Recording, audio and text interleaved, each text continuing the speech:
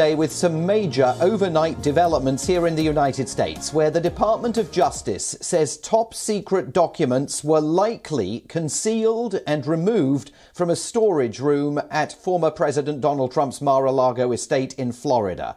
The bombshell 36-page legal filing by the Department of Justice says the evidence was moved as part of an effort to obstruct a federal investigation into the discovery of highly classified government records. The FBI seized boxes and containers holding over 100 classified records during the early August raid on the president's home, the former president's home. The Justice Department's filing came in response to a lawsuit filed by Trump, who is seeking a third-party attorney known as a special master to be appointed to review the materials that were seized in the FBI raid on his home. The DOJ claims Trump lacks the standing to intervene in the investigation because the presidential records do not belong to him. They cited the Presidential Records Act and said the files are the property of the U.S. government and should never have been transferred to Mar-a-Lago in the first place. Trump's legal team argues his constitutional rights were violated in the raid and that some of the documents seized earlier this month contain material covered by executive privilege. The Mar-a-Lago raid and the controversy that unfolded resulting from it has solidified Trump's ratings among Republicans. Some are even slamming the FBI, accusing it of being politically motivated. But speaking in Pennsylvania on Tuesday, President Joe Biden said it is sickening to see new attacks on the FBI. And now it's sickening to see the new attacks on the FBI, threatening the life of law enforcement agents and their families for simply carrying out the law and doing their job. Look, I want to say this as clear as I can.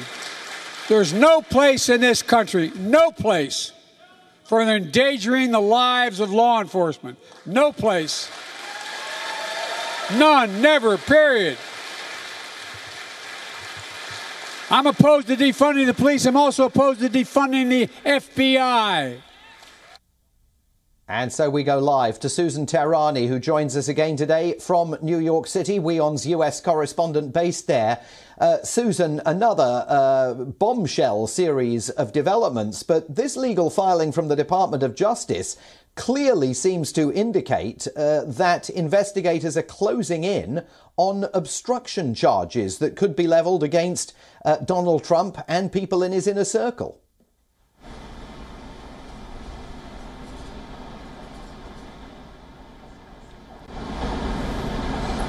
It does seem that way, although it's yet to be seen whether or not the Department of Justice will ultimately file charges immediately or if they ever will, considering the fact that many believe that if the Department of Justice had anything on Donald Trump, they would have filed those charges already. And the specific content of this raid right now is not clear whether or not, this image that we saw of these files scattered on that carpet or rug on Mar-a-Lago, if it really did have national security implications or not, or whether or not it will sort of resemble somewhat of a civil suit, if you may, of basically the Department of Justice, the National Archives, wanting these material and documents, and then Donald Trump's team not handing them over, and then perhaps the DOJ and FBI taking this measure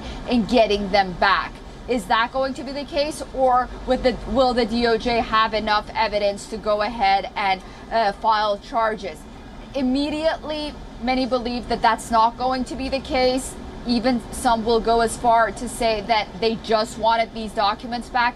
The question now remains whether or not the documents that Donald Trump had kept, allegedly, it's important to say allegedly, had national security implications and how important they were. Can we talk about Donald Trump's lawyers? He's had enormous difficulty recruiting a legal team to defend him.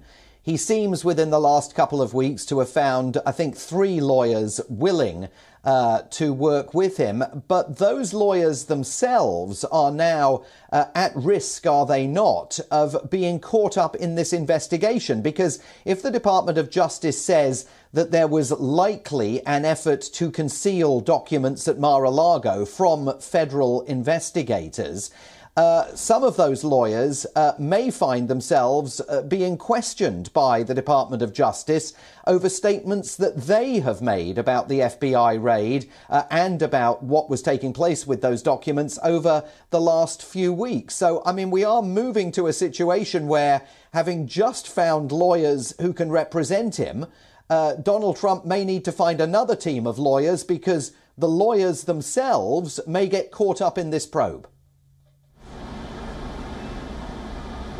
That's true. Donald Trump did have a lot of trouble finding lawyers. I mean, we know this through media leaks. One of the reasons was because of his reputation of possibly not paying his lawyers or not being good at paying them. And on the other hand, because he doesn't really take that well of advice from his lawyers. For now, the team that's representing him represented Tim Scott of Florida, the former governor, and sort of worked on the transition to Governor Ron DeSantis, and then, you know, worked on a lot of other governorships as well. So, you know, they seem pretty confident in what Donald Trump is doing right now. And remember, what we're hearing right now is really through this leaks from the media on the one hand, and then on the other hand, this 38-page or 36-page filing that is sort of in defense of the FBI and the Justice Department, so that Donald Trump does not have that a sort of a special person, that special oversight that the judge will decide on Thursday to sort of monitor the DOJ and the FBI to look at these documents. Although, you know, it seems that the DOJ and the FBI have already gone through these documents. It's not clear how even that special master would even help in any way. But, you know, this is as far as we know, and we only heard one side of the story. So we'll have to wait and see, you know, how this develops with the issue. Legal issues regarding Donald Trump, anything is possible. And as we've seen in the last six years, stories seem to flip one way or the other at the last minute.